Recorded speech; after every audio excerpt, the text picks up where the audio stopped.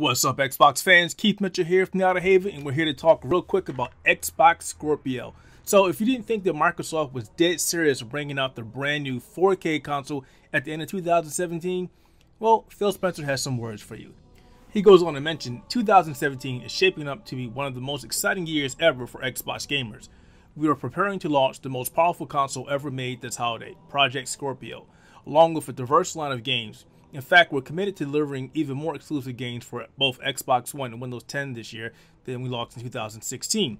I was very proud of our first-party lineup in 2016, and I'm encouraged by an even bigger and more differentiated first-party lineup in 2017, starting with today's launch of Halo Wars 2. Now, I know a lot of people are probably saying, well, Phil Spencer says a lot of stuff, and he does.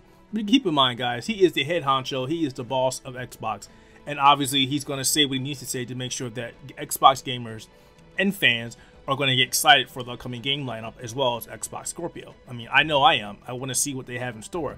And sure, it may not be the greatest powerful console out there. Some people are saying that, you know, the CPU and the GPU aren't exactly what they want to see, but we don't know what's going to be in the system. Microsoft is keeping it under wraps. They're not telling us anything. We have no idea what AMD chipset they're using, so everything so far is speculation, even the white papers that were put out there because they're old white papers.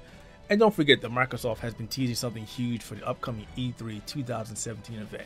Huge as in Xbox Scorpio huge. Phil Spencer has already stated that he's already played games on Xbox Scorpio, so this could be the convention that we finally see Xbox Scorpio completed and running games.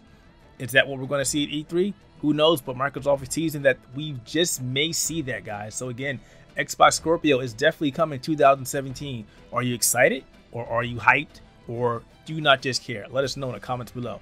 And once again, thanks for watching the video. Be sure to hit that subscribe button and give us a like. It'll help our channel grow. Thanks again, and we'll talk to you later.